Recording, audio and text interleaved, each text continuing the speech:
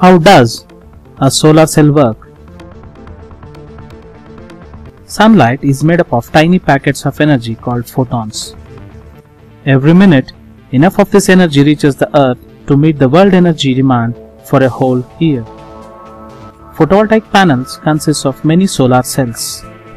These are made up of materials like silicon, one of the most common elements on Earth. The individual cell is designed with a positive and a negative layer to create an electric field just like in a battery. As photons are absorbed in the film, energy causes electrons to become free. The electrons move to the bottom of the cell and exit through the connecting wire. This flow of electrons is what we call electricity.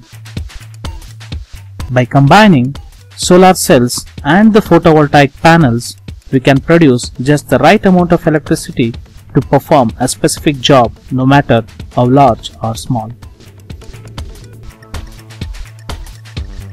Let us design a solar cell.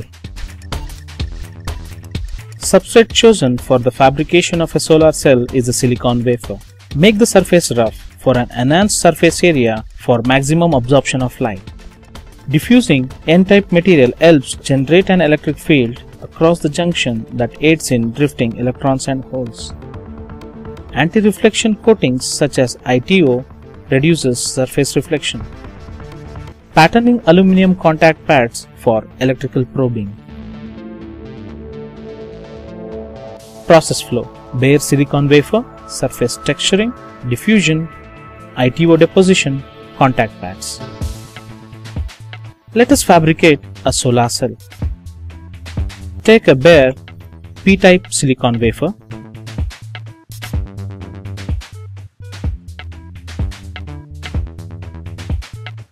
Chemical treatment of the wafer is followed.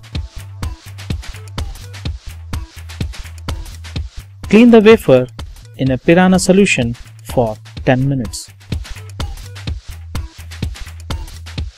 Rinse the wafer in DI water and blow dry with a nitrogen gun. You see that the silicon surface is smooth, shiny and reflecting.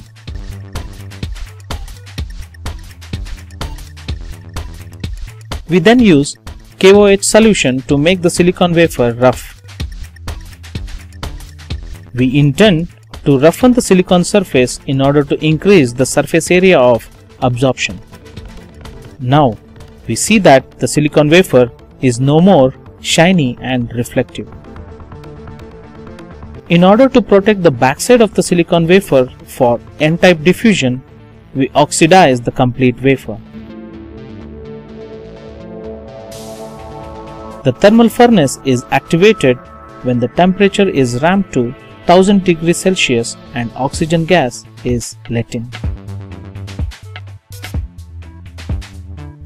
After a couple of hours, we unload the wafer and take it for photolithography.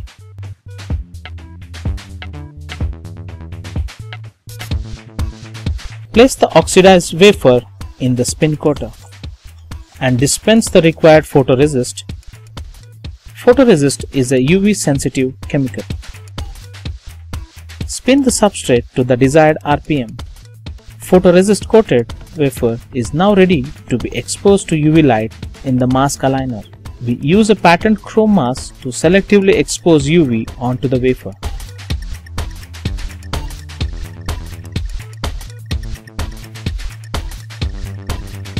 Load the substrate beneath the chrome mask.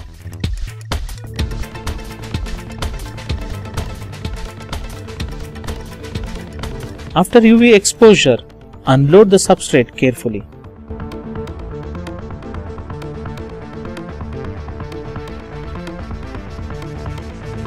Your substrate is now ready for phosphorus diffusion. We diffuse phosphorus to create an electric field across a junction. Increasing the absorption of light makes the solar cell more efficient, for which we sputter an anti-reflection coating such as ITO. We place our substrate in the sputtering machine and provide the necessary utilities like temperature and pressure.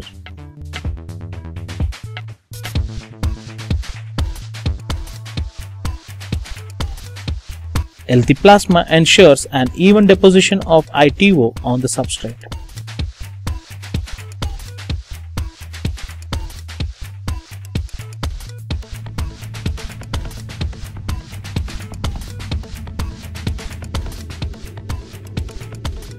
To electrically probe the solar cells, we pattern contact pads using photolithography.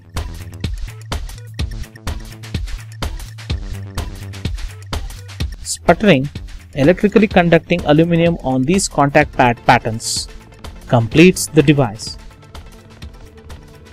Thank you for watching. We have more. You are welcome to Clean Room.